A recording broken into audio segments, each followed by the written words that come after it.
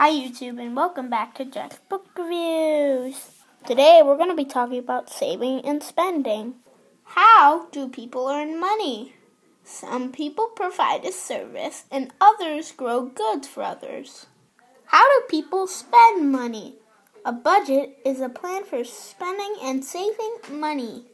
Their wants and needs. For example, you could say, "Hey, I really need a new pair of pants, but that ice cream cone looks so good.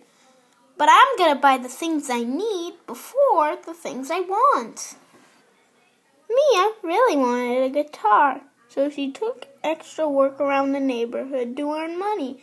She put aside $1 each day. After a few months, she saved enough money to buy a guitar. There are ways to save money. You could clip coupons, look online to compare prices, or find something similar that's used, like in a garage sale. How can you share money? You can donate to give money to people or groups. A charity is a special group that does good things for a community.